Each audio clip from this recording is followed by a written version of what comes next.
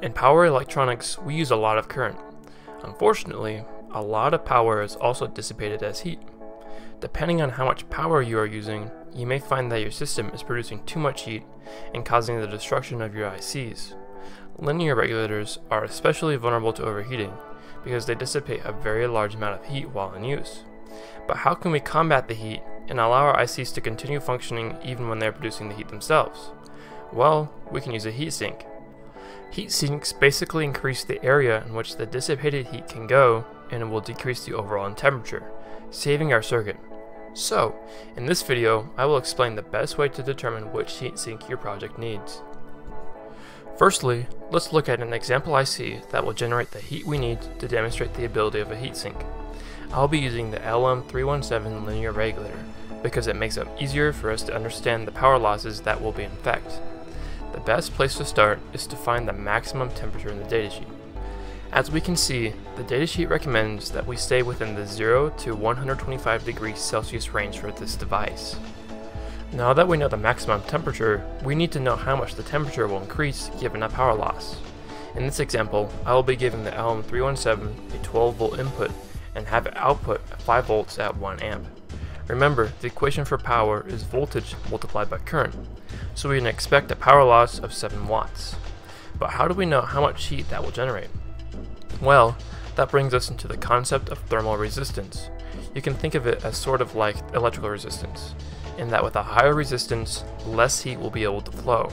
So in other words, a higher thermal resistance leads to a higher temperature. Ideally, we would like to have as low of a thermal resistance as possible to keep our circuits cool, but that isn't always possible. So how do we find said thermal resistances, and how can we use them in our resulting temperature? Well, we can find all of our information in the device datasheet, thankfully. We can already see that the datasheet has a large table with different thermal metrics, and there are several different columns for each option. That brings us to the package your IC is using. The LM317 I'm using is a TO220 package. However, we can see the other packages around the table. The important metric that we are looking for is the junction to ambient thermal resistance. This basically is the resistance from the inside of the IC to the exposed area in the air. The LM317 has a 37.9 degrees Celsius per watt thermal resistance.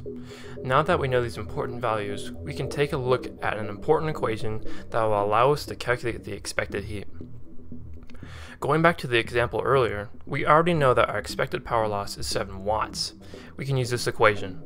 Junction temperature equals the power multiplied by the junction to case resistance plus the case to surface resistance plus the surface to air resistance, and finally, plus the ambient temperature.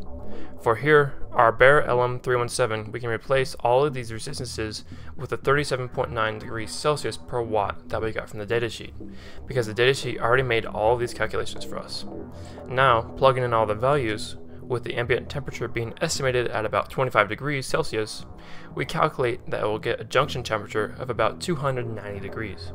So we clearly need a heatsink for this application because 290 is a lot larger than 125 degrees.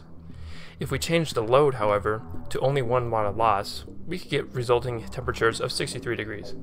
So if your load is small enough, you can get away without using a heatsink. But let's continue with the first example and select an appropriate heatsink for this load. If we are using a heatsink, we need to select a different value from the datasheet. This time, we are looking for the junction to case thermal resistance. For the TO220 package, we have a value of 4.2 degrees per watt. We just need 2 more values, the case to surface and the surface to air resistances. The case to surface depends on your setup with the heatsink. It is a bit more difficult to get. Its value has a small range from about 0.5 to 2 degrees per watt, depending on how the heatsink is mounted. Direct mounting gives us about 1 to 1.3 degrees per watt, whereas mounting with a mica insulator gives a resistance of about 1.6 degrees per watt. These figures, by the way, are specific to the TO220 package. If you are ever unsure or just don't want to run the calculations, you can likely safely pick a case to surface resistance of about 1.6, considering that you are using the proper mounting methods. Finally, we need to find the surface to ambient resistance. This is actually very easy if you have access to the heatsink datasheet. I have a few heatsinks here that range from 24 degrees per watt all the way down to 3 degrees per watt. The way we can tell whether a heatsink is suitable is to simply run the equation. Repeating that same 7-watt example, we find that the small heatsink will give us a temperature of 233 degrees. While this is a lot better than the 290 degrees on the bare IC, it is still far too much. The large heatsink, on the other hand, gives us a temperature of 86.6 degrees.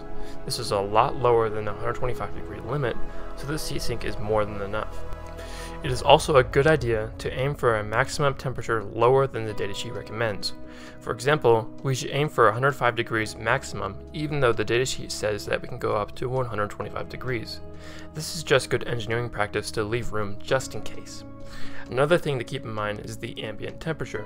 Sure, we can say that it is 25 degrees while when we are in open air, but in closed cases it will be higher. And one more note, adding a fan can greatly improve the thermal resistance of a heatsink. So if you don't mind the audible noise generated by a fan, it is a really good option. Now I will show you the proper way to mount an IC onto a heatsink. I will give both a TO220 and a TO3 example. Starting with the TO220 package, we first need the heatsink itself, a screw, an insulating shoulder washer, an isolating pad, and a nut. First, we will put the washer onto the TO220's hole.